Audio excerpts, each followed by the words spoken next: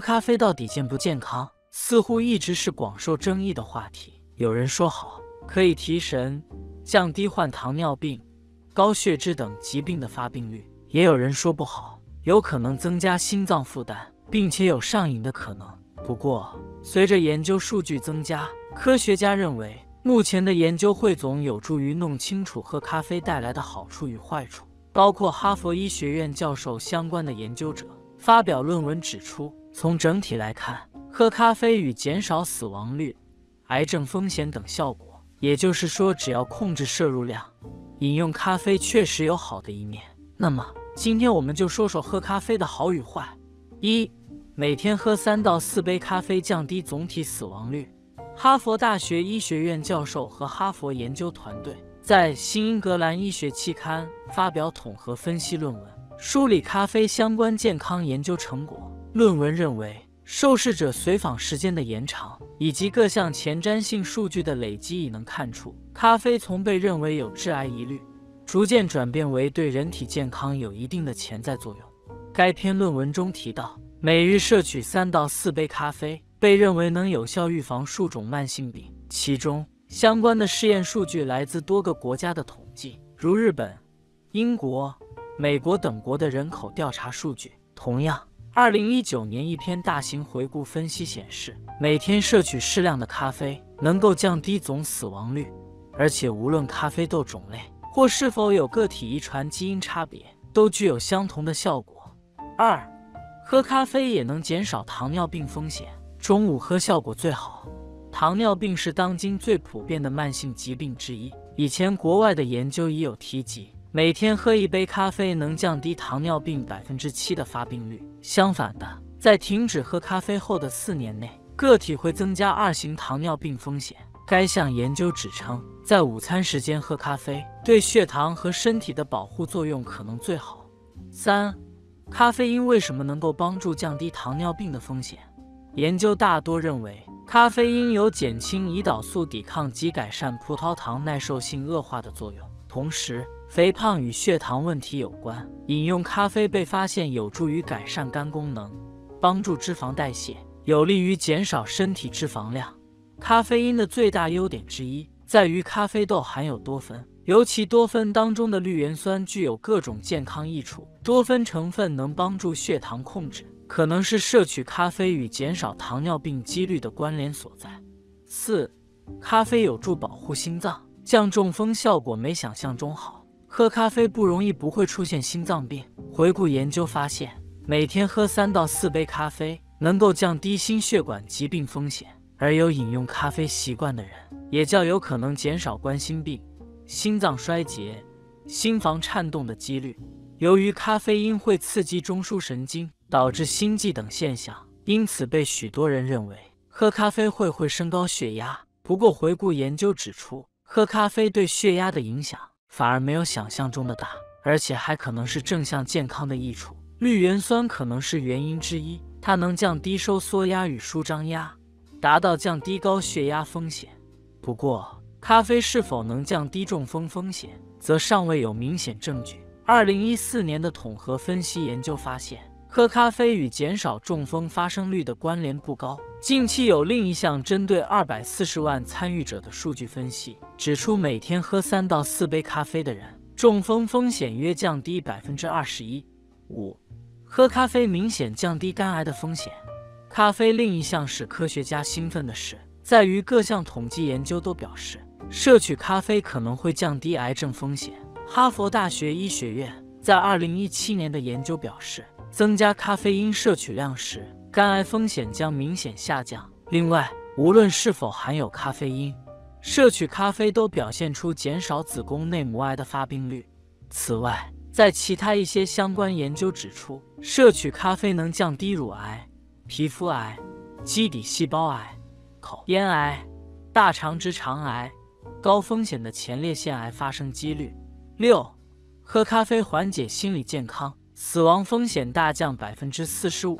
咖啡因能刺激中枢神经，因此饮用咖啡的人会出现注意力集中、更强的运动控制能力以及更敏锐的警觉性。不过，喝咖啡并没有显示出能改善认知功能、对一般人而言，咖啡能振奋情绪，借此帮助缓解心理健康问题。无论日常摄取咖啡量的高低，都能减少抑郁症发生约30%。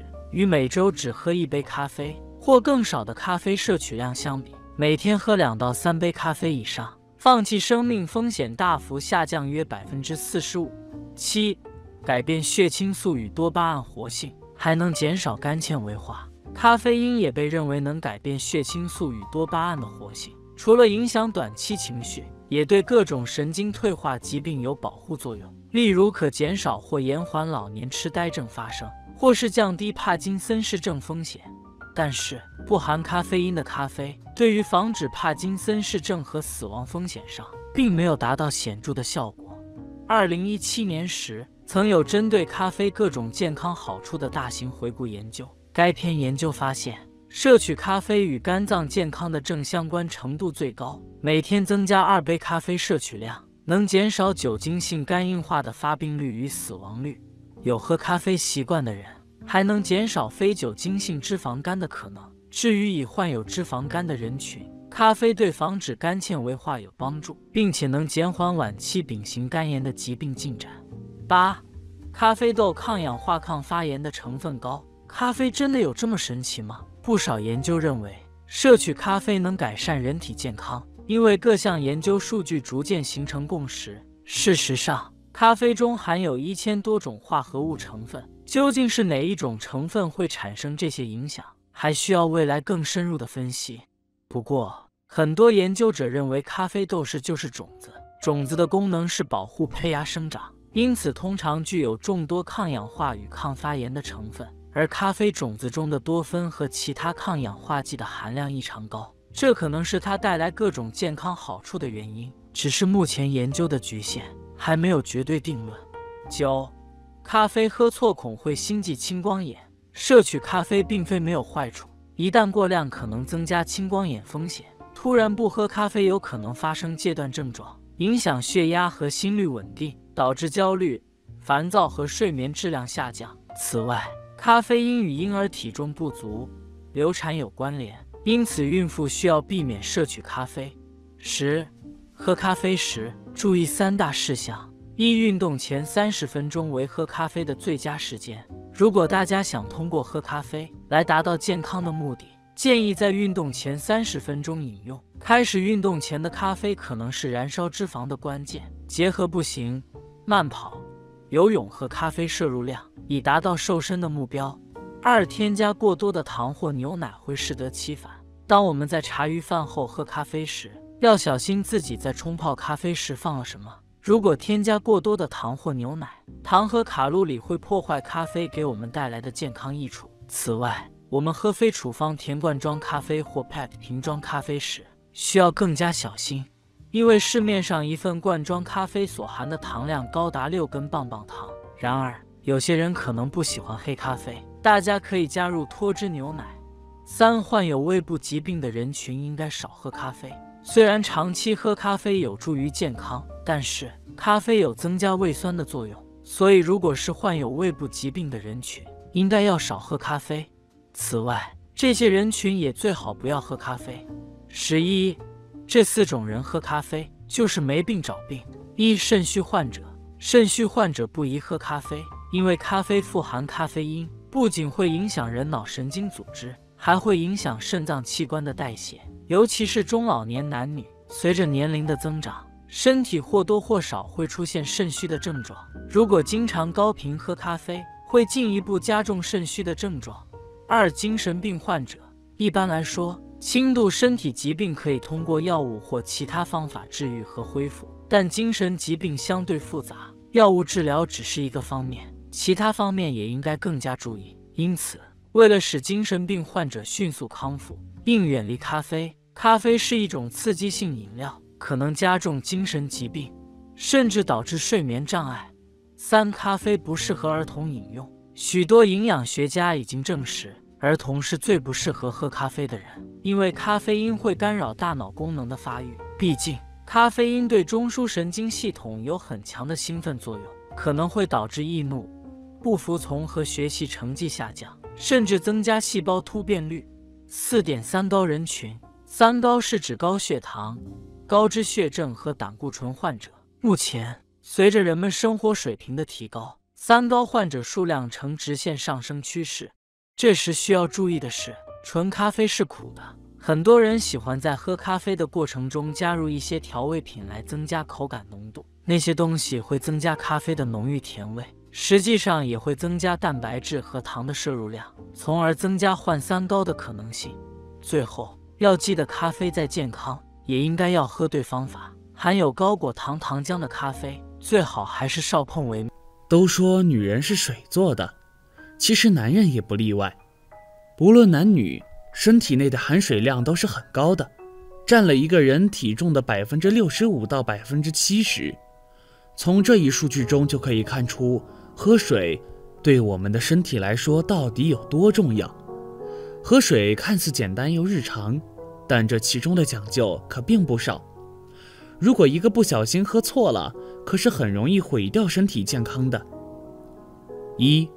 水放久了易滋生细菌。日本有一档节目做了一个这样的实验，将开盖并喝过一口的矿泉水放置24小时，观察水里的细菌变化量。结果发现，水放置24小时后，细菌数量从600个增加到1100个。即使是白开水，其放置24小时后，亚硝酸盐含量是刚烧开时的 1.3 倍。所以瓶装水开盖了要尽快喝完，不喝时记得将盖子盖上，倒在杯子里的水放久了就倒掉。烧好的水可以放到暖水壶或者玻璃容器中装好，否则喝进肚子的细菌就更多了。2. 口渴才喝水易毁肾。据调查，有肾病患者近1人，已占到全球1/3，并趋于年轻化。意想不到，喝水的不良习惯竟是肾病的第1成因。口渴才喝水，将饮料当水喝，爱喝浓茶的人，患肾病的风险最高。其中绝大部分人都试过口渴才喝水，长期以往，这样会增加血液浓度及肾脏负担，并导致尿液浓缩，引起结石。因为口渴是中枢神经发出的求救信号，这时候身体细胞早就脱水了。千万别等到口渴才想起喝水，隔一段时间就喝水，唤醒身体里面即将脱水的细胞，保护好肾脏。3. 喝水过多可能引起水中毒。常常听到身边的人对我们说，感冒发烧多喝水。多喝水是可以的，但是喝水并非是好事。曾经出现因喝水过多而引起水中毒的案例。郑州一位50岁的女士在2小时内喝了6000多毫升的白开水，随后出现四肢抽搐、昏迷的症状。经医生诊断，王女士喝水过多引起水中毒，若救治不及时，严重将致死。为什么水喝多了会中毒？原来关键是在于不能在短时间内大量喝水，这样会导致血液被稀释，使血浆渗透压降低，水分通过细胞膜渗入细胞内，使细胞水肿，引起水中毒。严重的肾病患者更需要注意这个问题。4. 喝水过快容易影响心脏。有人跑完步极度口渴的时候会大口大口的灌水，这样的行为是大错特错的。喝水太快，水分会快速进入到血液中，增加血量，对心脏不好，尤其是冠心病患者，可能会出现胸闷气短等症状，严重时导致心肌梗死。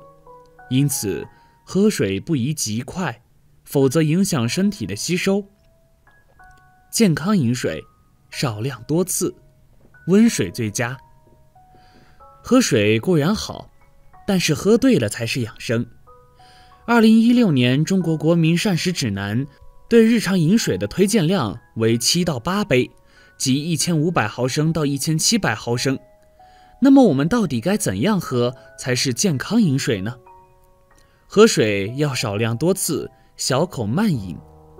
喝水的时候控制好间隔的时间，每次小口慢饮约100到150毫升的水，这样才能让身体有充分的时间进行新陈代谢，更好地吸收水分。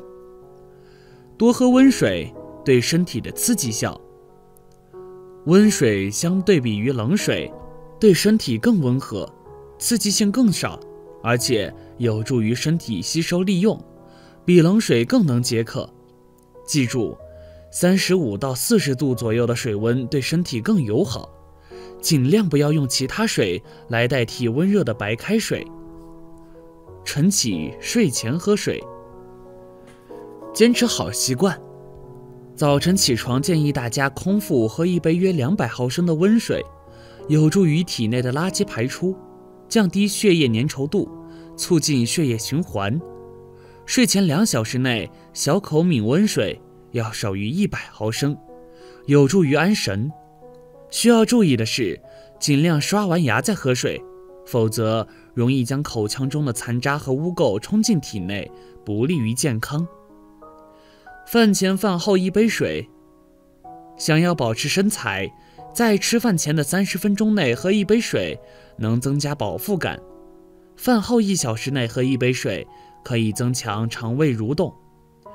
每天做到这样的良好习惯，还有助于保持身材。千滚水、隔夜水能不能喝？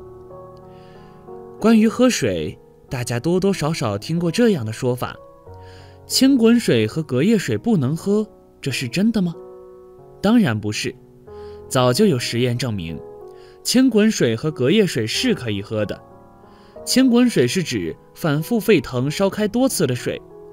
有人说，千滚水经过多次煮沸，水中的亚硝酸盐质量在不断增加，喝多了会中毒致癌。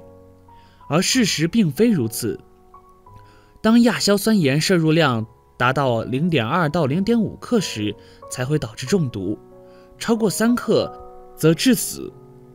国家标准数据显示，生活饮用水中亚硝酸盐的含量要少于每升1毫克，而根据实验结果，开水反复烧开20次，其亚硝酸盐含量才每升 0.038 毫克。所以千滚水可以喝，也不会中毒和致癌。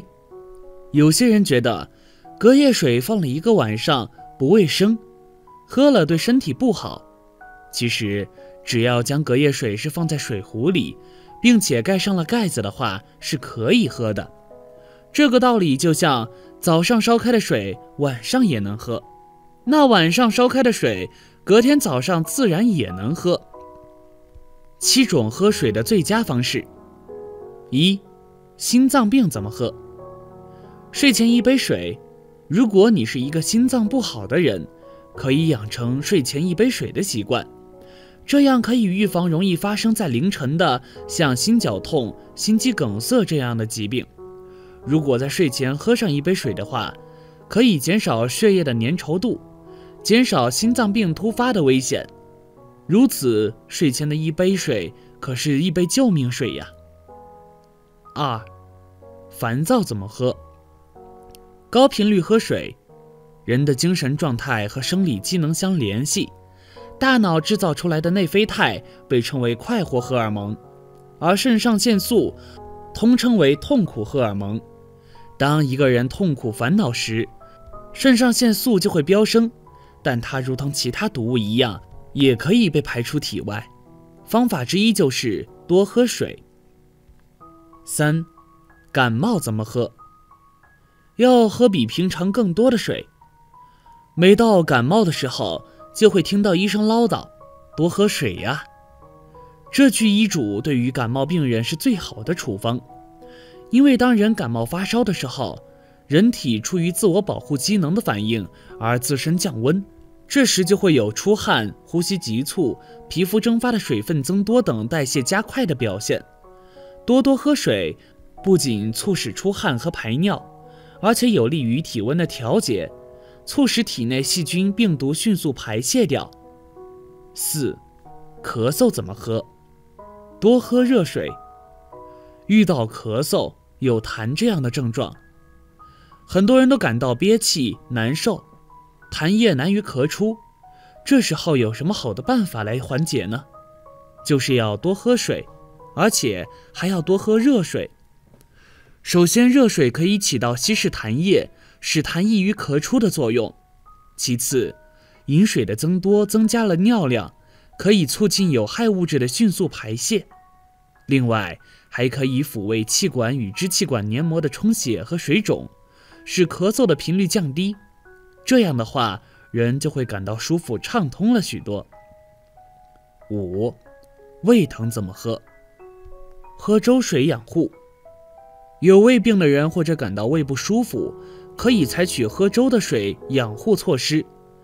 熬粥的温度不要超过60摄氏度，这个温度会产生一种糊化作用，软嫩热腾的稀饭入口即化，下肚后非常容易消化，很适合肠胃不适的人食用。6. 失眠怎么喝？喝热水。热水的按摩作用是强效的安神剂，人体逐渐进入梦寐的状态是体温下降的一个过程。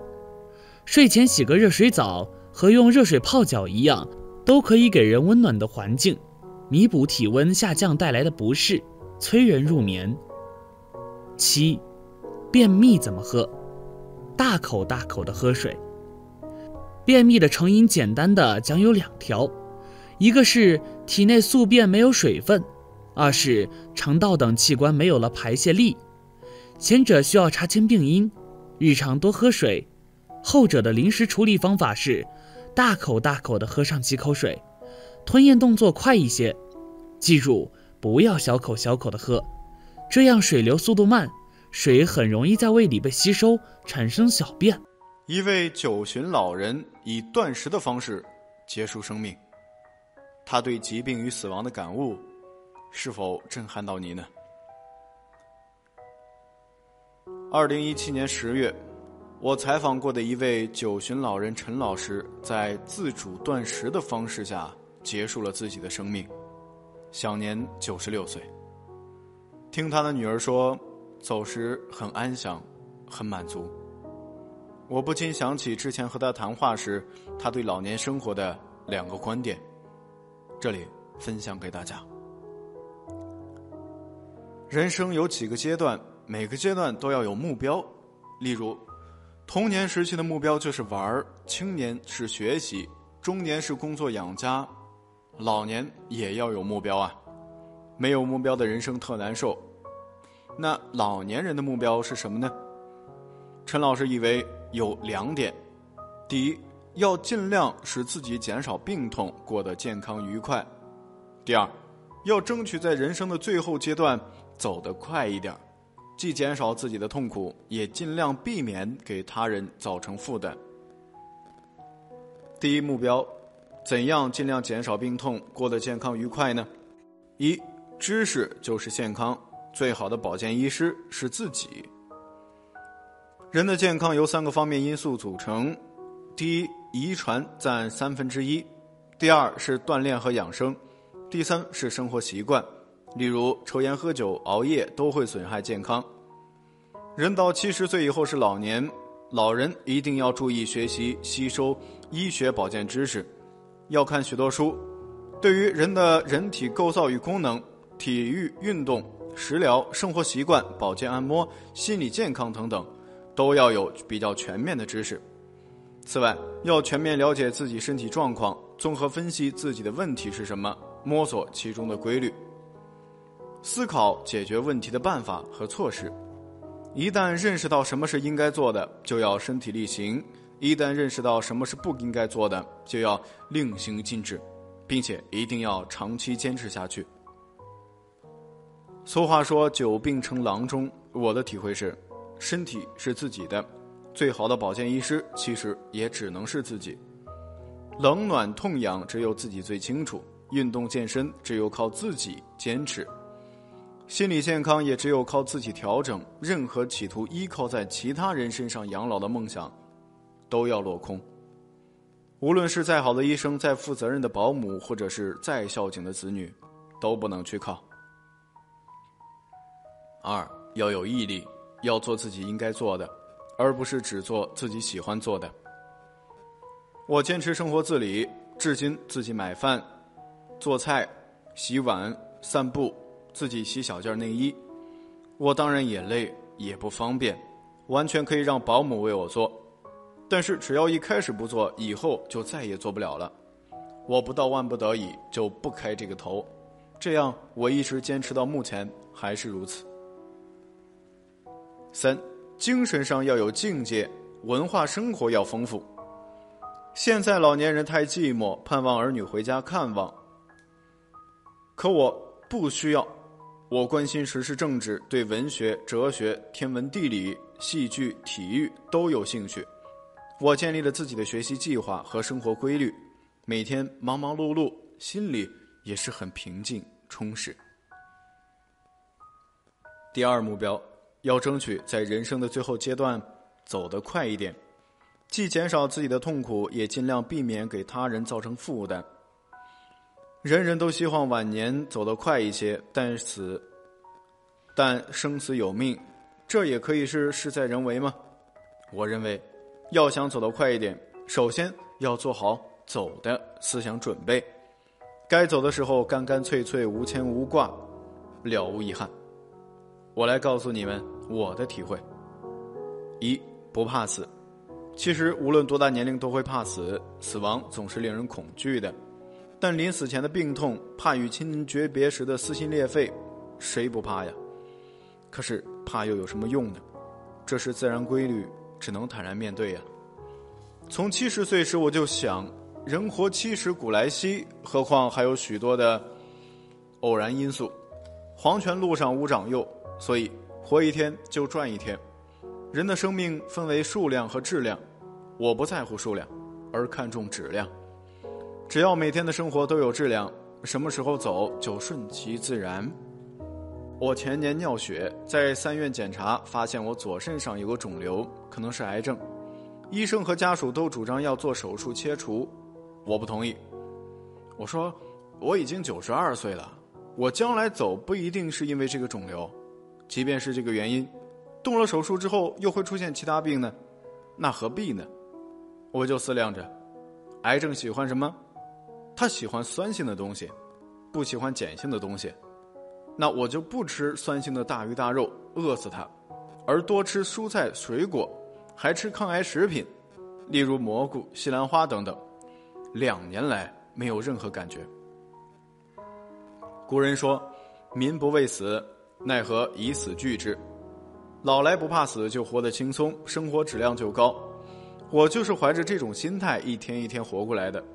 事实证明，越是不怕死，就越是死不了。我现在已经94岁，而国人的平均寿命是72岁。我觉得自己赚到的已经太多了。2. 不爱钱。许多老人越是到了晚年，越是锱铢必较，把钱扣得紧紧的。他们真是没想明白啊。我现在每个月几千块的退休金根本花不完，所以孩子们来看我，我都自掏腰包请他们吃饭。儿女过60岁生日，我每人送上1万。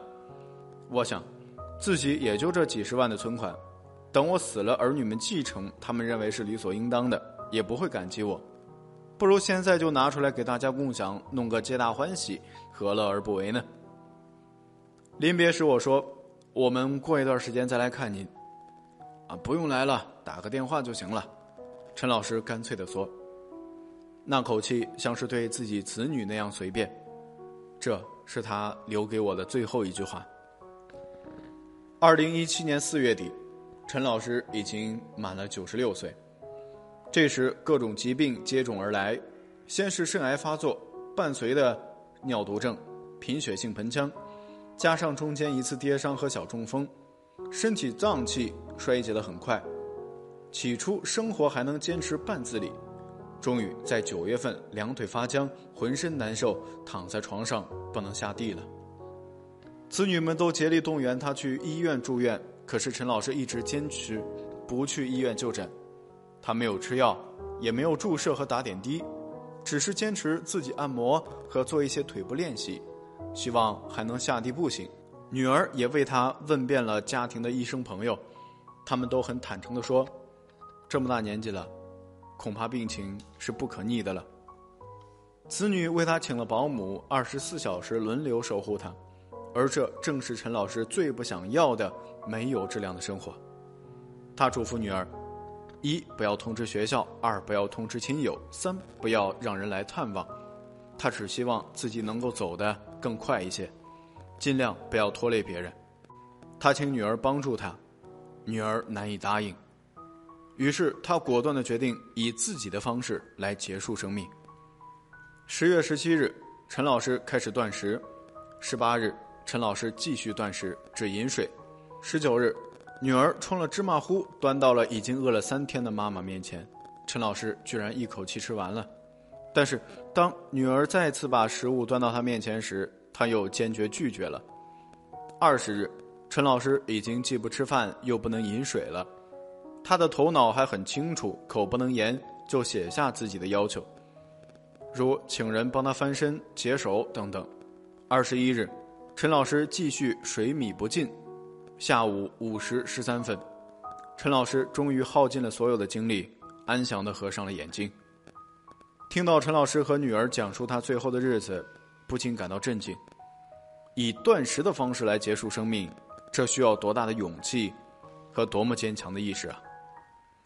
我立即联想到他的话，要不怕死，要争取走得快一点。他老人家是这样说的，也是这样做的。在生命的最后一刻，他既不拖累别人，也捍卫了自己的尊严。陈老师圆满地实现了自己晚年的2个目标，终于下课了。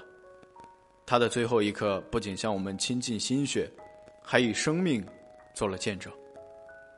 当我肃立在窗前为陈老师默哀时，脑海里却浮现出那张亲切的笑脸。